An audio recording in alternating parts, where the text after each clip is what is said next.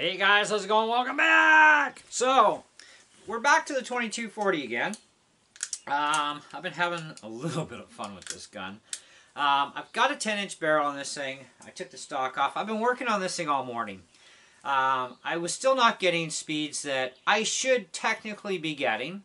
So, you know, one of the things we did do is change the back end of the valve and a new stem because we found out both of those were bunged.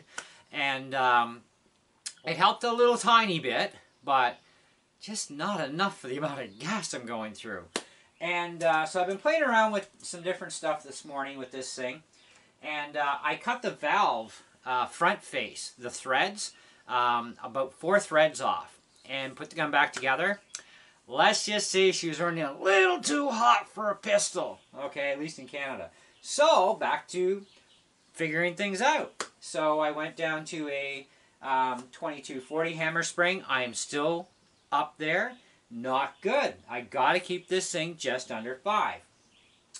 So of course we're messing with transfer ports, and it turned out the transfer port I had in there was actually the 3.89 millimeter one that was bored out from a stock, and so I swapped that over, put the stock one back in.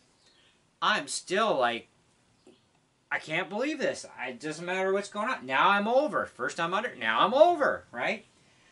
All for 4 threads. You know, that's a little bit of extra gas. Okay, a lot of extra gas per shot. But even with the 2240 hammer spring, it's still emptying the entire valve contents per shot. Now, if you know anything about 2240s, it's a hammer piercing assembly. So it pierces the bottle, and then the bottle fills up the valve. You take your shot, and it exhausts it, and then instantly replaces that gas ready for the next shot, right? So when you do fire it, it's a momentary block, so it can't dump your whole bottle, right? And anyway, so I got to thinking, well, I still got that 1377 transfer port that won't work in my 1377. It seems to fit this thing. Well, it knocked me back to about 432 feet per second. I'm like, this is not acceptable.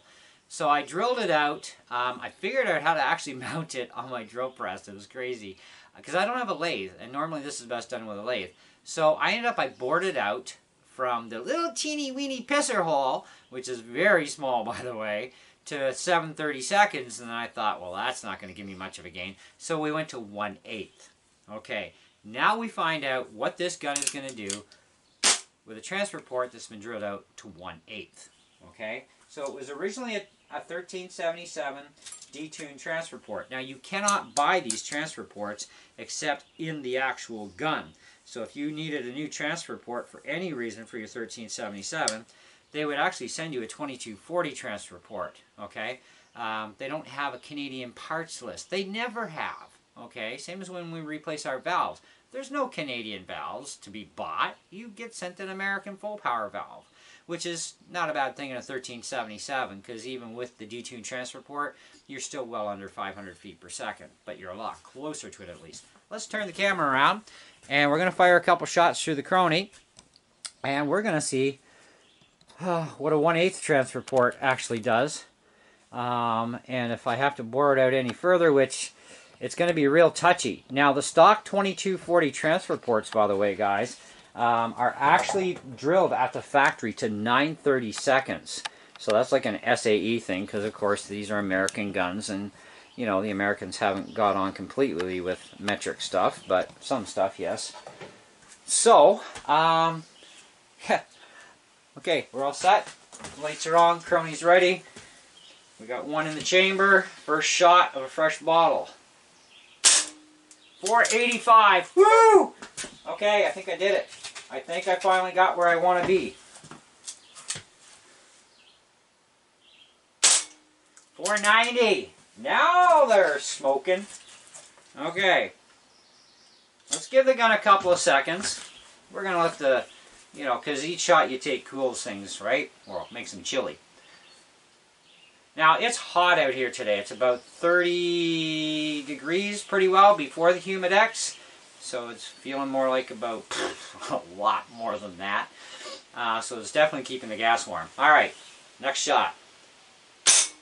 488. So we're actually now losing gas. Okay, let's try another one. 492. Now with hyper pellets, it's not a big deal with this gun, so I'm not worried about speeds for that. 484. Okay, so we are definitely running 485, we'll say. Well, let's round it out. Let's take another shot. Now remember, we got a stock 2240 hammer spring in this thing. Let me just fire this first. 495. Look at that. Okay, so we're still under the 500 with a 14.3 grain Crosman Premier pellet. That's the kind of speeds I was after out of this gun. So now I'm going to get my best gas usage because I'm running a stock 2240 hammer spring. I have a 1377 Canadian transfer port that I bored out to 1/8. Okay.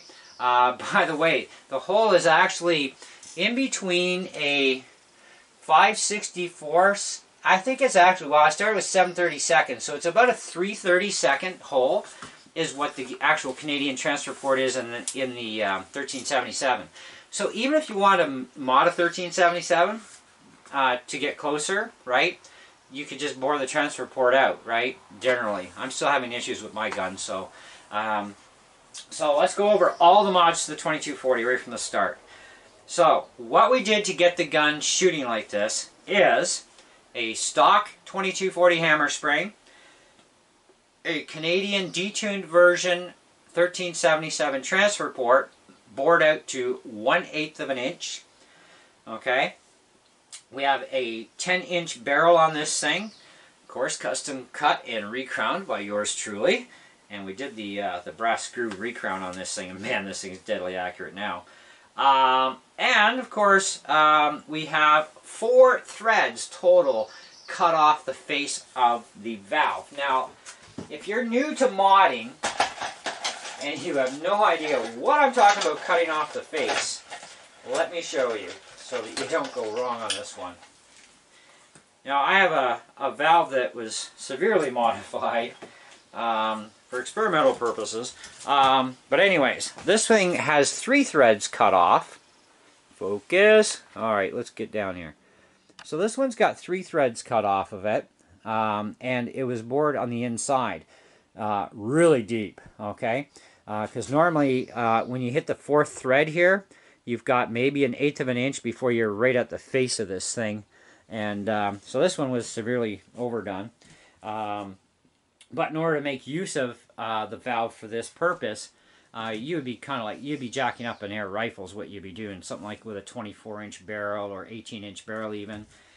Doing some severe power mods to an actual rifle-classed rifle.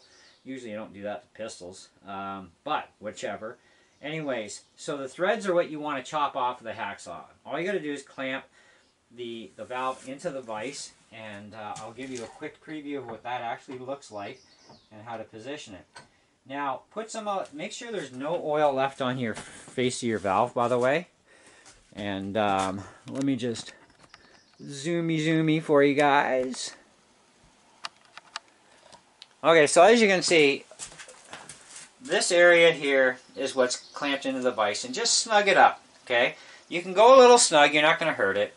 And then you want to put some electrical tape around this area, okay, which is what I had done, okay, and in behind the O-ring, nice and tight.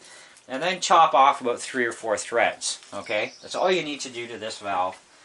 And then you clean it up, of course, on the inside with sandpaper, and, you know, make sure the insides are clean, spray it off. I actually hosed off the entire front face afterwards, really good, after I sanded it too with 400 grit sandpaper to make everything smooth inside.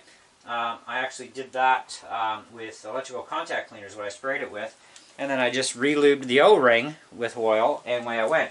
Now, I recommend, as far as oil for your air guns, if you want to use the Crosman stuff, by all means knock yourself silly. I really don't care. But it's your gun. But you can use Crosman pellet gun oil. That stuff is notorious for shortening your seal life, which is what I found over the years. Ever since I switched over to SAE 30 non-detergent motor oil, so that's SAE 30 non-detergent motor oil, I've yet to reseal any one of my air guns. And they all work flawlessly all the time. So, our last reading was 495. Let's drop another one now that this thing's been sitting. 493. So we are still well under 500 feet per second, with a 14.3 grain pellet, which is lead stuff. We're still in the, actually we're running 490s now. That's actually pretty impressive. So we're in the 490s. That's where I want this gun to be. Okay, it's exactly where I want it to be. Now, the other modification I've done to the gun is I've got a really hairy trigger. So I had a spare 2240 hammer spring kicking around, and I cut it down to length to kind of like compress a little bit, but not a whole lot, and that gives you a real super light trigger. It's not a hair trigger, but I would guesstimate maybe between 6 and 8 ounces. Okay, like, it's pretty trigger happy. So the gun is working absolutely perfect on where I need it to be for Canadian regulations, and not having to require a PAL, which is the idea here, or our PAL actually in this case for pistols. You know, so be careful with your modding if you're in Canada. You know, you got to watch those speed limits. It may take you, yeah, you're going to put your gun over 500, but hey, you know what? Don't panic or freak out.